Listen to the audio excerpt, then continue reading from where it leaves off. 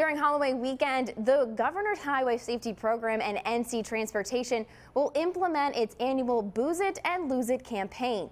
The organizations recommend some simple tips for a safe Halloween if you plan to drink. Now, before you put your costume on, plan a way to safely get home by designating a sober driver, downloading a ride app, or using public transportation. Walking impaired can be just as dangerous as drunk driving, so designate a sober friend to get you home. And if you know someone who is about to drive impaired, take their keys and help them make safe travel arrangements. Plus, if you see a drunk driver, you can contact law enforcement.